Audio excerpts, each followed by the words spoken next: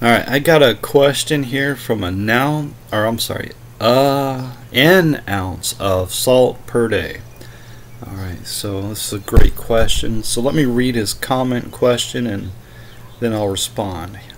He says, "What are your thoughts on the model I am about to propose to you?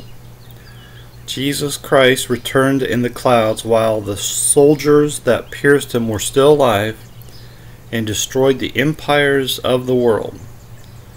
Evidence for this is ancient Rome, buried under 30 feet of mud and clay, Roman baths buried under 30 feet of soil all over England and Europe, the destruction of South American civilizations, etc., etc.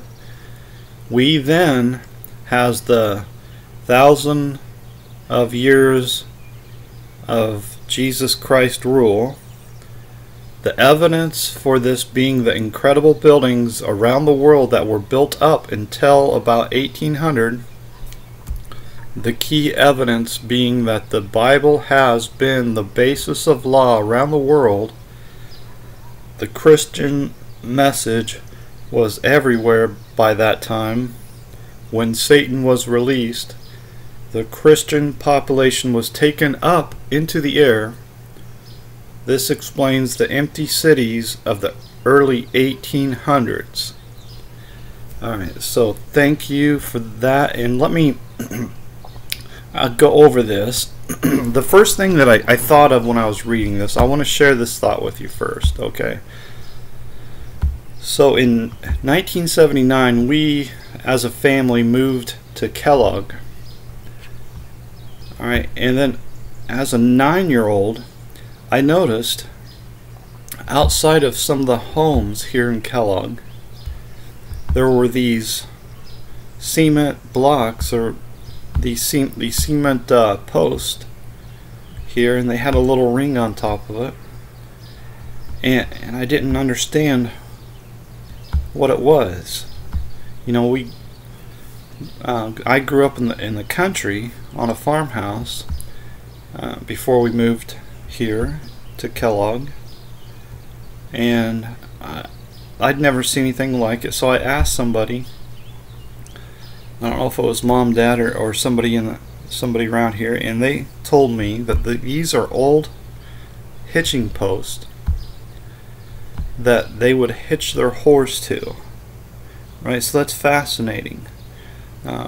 Around a number of these homes around here in Kellogg, there was these hitching posts, and I never saw, very many horses. On occasion we'd see horses, but not very often, and we certainly didn't see them outside of these homes that had all these hitching posts. There's, a couple of homes outside just on the edge of town that had horses, one on the west side, one on the east side, that I can recall. But these hitching posts were right here in town, and I'd see one or two on the way to walking to school, and I think they've since taken them all down. They're not there anymore. So it's interesting because as a 9-year-old, it's hard to imagine a time when there was no cars, right? Now that I'm older, it's probably hard for people to imagine a time when there was no laptop computer and no internet. And when I was growing up, we didn't have color TV, we didn't have cable. So the world has changed a lot, and as a 9-year-old, that's hard to really comprehend. But the reason why I bring this up, these hitching posts, is because what happened to the horses? Well, one possible theory you could come up with is, well, the horses were raptured away. I mean, where'd they go? Well, they got replaced, right? It's really that simple. But I mean, you could come up with different ideas. You could, and reasonably so, but it's not all that reasonable, really, just to say, the Lord came and took them, and they ascended to heaven. That's not reasonable, okay? It's not that unreasonable, but it's not realistic. Okay. So, in regards to this question, I'm assuming this is mud. You know, I see the word mud, so this is in relation to what I've heard regarding the mud flood theory, or whatever you want to call it. So I've seen this a couple of times. You know, that it's interesting when these guys, they show these ancient cities and you know, pretty cool stuff, but there's a little bit of a problem to say the least with this idea. So let's there's a number of ideas on the table here, so let's tackle the first one here that should be the easiest here. Alright, and this is the Christian population was taken up in the air. Alright, and that would account for why there's so many empty cities. Okay. So first of all, let's get into this.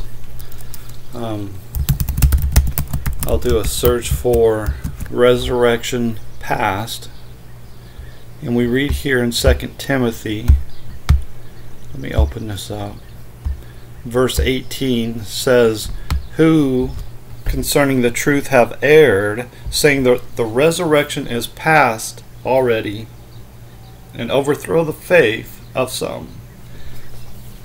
Now, this is exactly what the mud flood theory is, and this verse here is not written in vain. There's a reason for it, and that is because there are people who teach the resurrection is past already.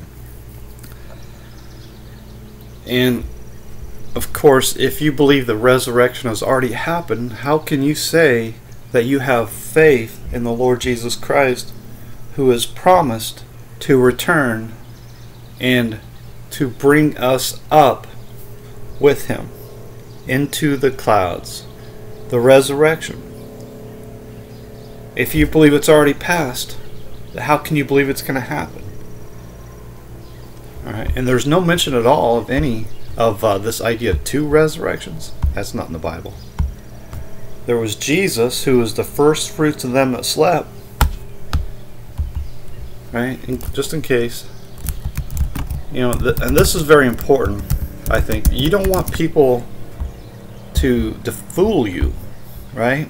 In 1 Corinthians 15, but now is Christ risen from the dead and become the first fruits of them that slept. So again, now we'll go to Revelation 20,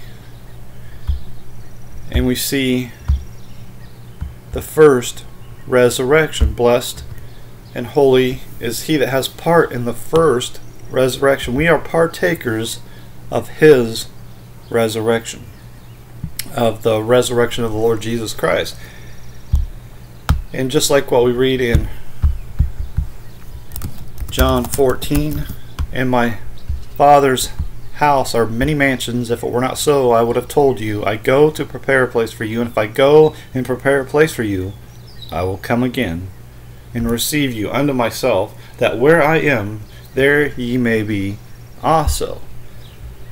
Alright, so that's a promise, and either it's fulfilled or it's not. There are no two coming backs. Alright, now if we go to Matthew 24 and we see that Jesus is asked specifically, what shall be the sign of thy coming and of the end of the world? Alright, and so the end of the world is when Jesus comes back. Alright, when he comes in the clouds of heaven. And he will send his angels, and they shall gather together his elect. This is the end of the world. Make no mistake about that. Now in Matthew 13, Jesus gives a parable of the wheat and the tares, and he describes the harvest as the end of the world. And of course, the harvest is when the wheat, which are those of us that are saved, are gathered into his barn, and then the tares are put in bundles and burned. This is at the end of the world. So, if anybody makes the claim that the Christian population was already taken up, that would mean everybody else was burned. They were put to death. They were killed. And not just killed, but killed forever. The second death. Alright, blessed and holy is he that has part in the first resurrection. On such, the second death has no power. Right? And whosoever was not found written in the book of life was cast into the lake of fire. Then death and hell were cast in the lake of fire. This is the second death. So that you, on one hand, you got the saved being lifted up into the clouds of heaven, and then on the other hand, you've got the unsaved being destroyed forever. All right, there is no separation there. There is no two judgments of God or two second comings of the Lord Jesus Christ. Okay, so this is what happens when people don't trust the Word of God and they instead trust the words of men. Now, I don't know if it's you can look at it in a number of different ways. Okay, so you can say, well, people are just lazy. They don't want to read the Bible. They'd rather just sit back and watch a video of somebody pretending to teach the Word of God. I understand that. It's all, that's what I do sometimes. I sit back and I listen to what other people are teaching. But every single time you've got to verify what they're teaching. And I learned this lesson the hard way years ago when I first became a Bible believing Christian. I would watch John Hagee, I would watch Rex, Ella, and Jack Van Impe, and I would watch Hal Lindsey, and I'd watch them, and I think, I'm not sure that he got that right. I'm not sure that's right. And then so I started recording their shows, and once I started recording their shows, that was kind of the end for me of watching those guys, because I would pause, I would look up the verses, and they would get it wrong. Yeah, I mean, you can understand somebody like Jack Van Impe, kind of an old guy, back in the early 2000s. Maybe he just forgot, but man, when their whole doctrine is based on something that is way off, you've got to question their doctrines. I mean, you've got to question everything. I mean, for me, I'm still PO'd and TO'd that I was lied to when I was a little child. I was lied to about this idea. I was told I was a little monkey, and I evolved from a monkey, and that automatically gave me the impression that I was hoping to evolve into a UFO alien. I mean, I was fooled. I was made out to be a dummy. Of course, I was a dummy, and they just took advantage of it, just like they're still doing it today. So I'm not going to let Jack Van Impe, John Hagee, and all those other guys fool me again. I'm going to verify everything that they're teaching. All right? And what I've discovered is people aren't teaching what they read in the Bible. They're teaching what other men have taught them. That's how you get all these strange doctrines. It is because of men of no faith. They don't put their faith in the Word of God. Instead, they put their faith in the words of men. And this is, in my opinion, this is where this mud floods theory comes from, is a lack of faith. It's fascinating. And I'm sure it's popular. I don't doubt that at all.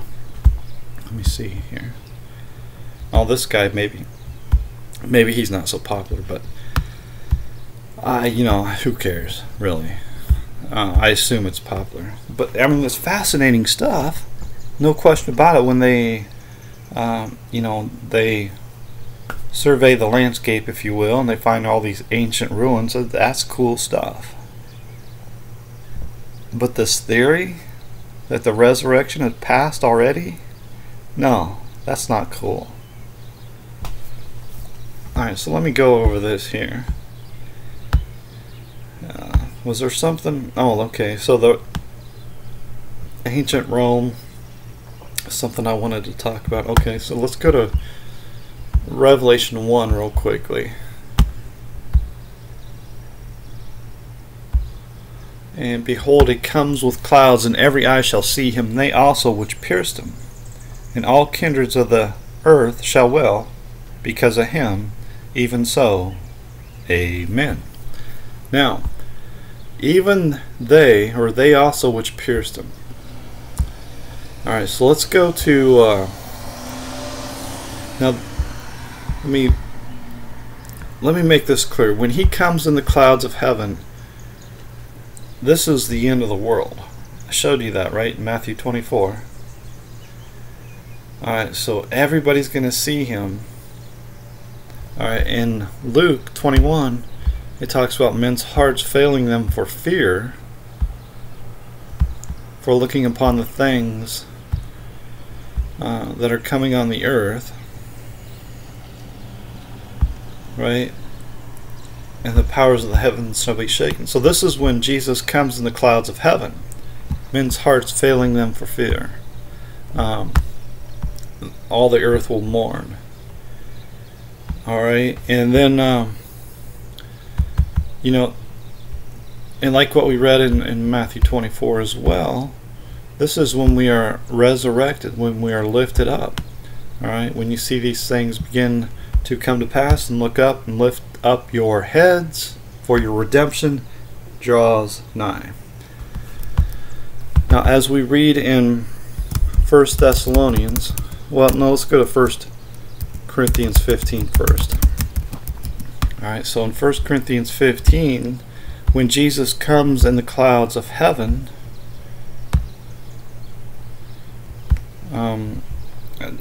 here Paul says, behold, I show you a mystery.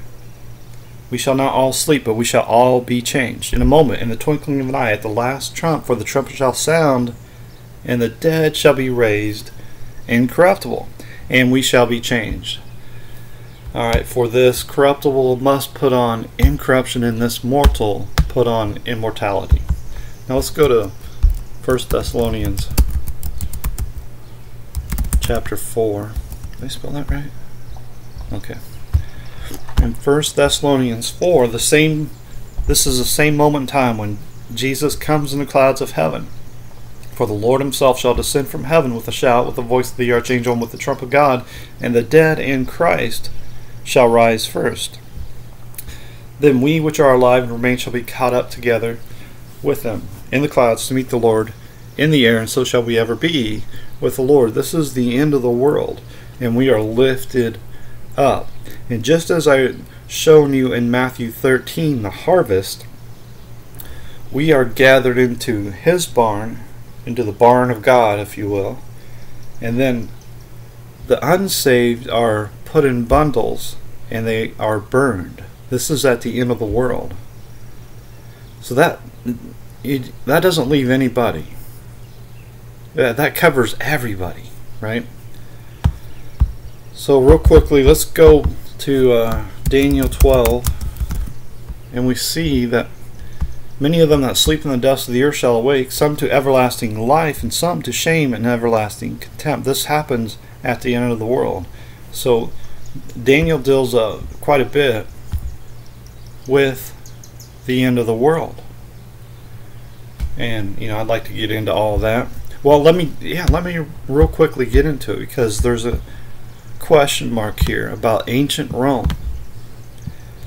Alright, so let me cover that right now.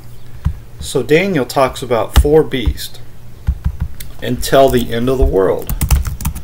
And those 4 beasts are 4 kingdoms which shall arise out of the earth. Let me find a simple verse.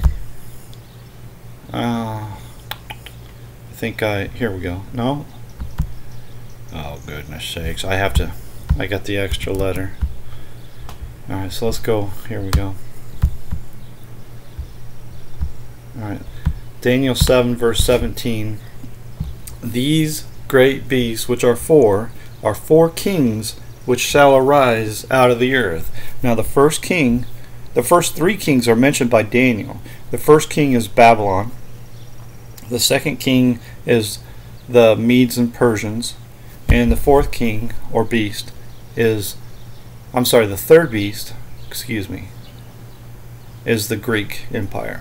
Alright, so you got the Babylonian Empire, you got the Medes and the Persian Empire, you got the Greek Empire, and Daniel never mentions the 4th, because the 4th hadn't come at that time yet. But we can deduce who the 4th king is, or the 4th beast, by just opening up your New Testament, really. But specifically in Luke chapter 2, we see that Caesar Augustus had power, that he made a decree that the whole world should be taxed. Alright, so this is obviously the 4th king, or the 4th beast. This is the Roman Empire. Okay, Caesar Augustus, we know, is the Roman emperor, and therefore we can conclude that the 4th beast must be the Roman Empire. Now, the end of the world comes, and you can read this in Daniel. Okay, when the end of the world comes, that 4th beast is destroyed, and there's a new kingdom set up, much greater than any of the kings or beasts of this earth. Okay. Now this 4th beast, though, however, it is in the spirit of the 1st beast, which is Babylon, and it is far greater than the first 3 beasts, far more powerful and destructive. Alright, so, and then we read about this 4th beast in the book of Revelation. Alright, so there's this comment here about ancient Rome. Alright, so okay, so the question might be, well, there is no more Roman Empire. Oh yeah, there is. So let's go to Revelation 17. I mean, if there was no more Roman Empire, if the 4th king was already over, then it would be the end of the world, and the mud flood stuff would make sense. The problem is, we also would have to be in our resurrected body and live forever, with no more pain, no more sorrow, no more crying, and no more death. And of course, that's not the world we're living in, right? Now in Revelation 17, talking about the great whore, the angel says to John, he says, I will show you the judgment of the great whore that sits upon many waters. Okay, so the great whore is the beast of Revelation. Alright, and it's also Babylon the Great. So it's in the spirit of the first beast. Alright, so this is clearly talking about the 4th beast of Daniel. Alright, now in verse 8 it says, when they behold the beast that was, talking about the Roman Empire, and is not, and yet is. Alright, so how do you reconcile, or how do you solve this problem, if you will? The beast that was and is not and yet is. So there was the Roman Empire. It was a physical empire, just like like if the United States took over the whole world and everybody was the United States. And that's not the case, no matter what anybody tells you. That's not happening. It'll never happen. But let's just imagine that's happening.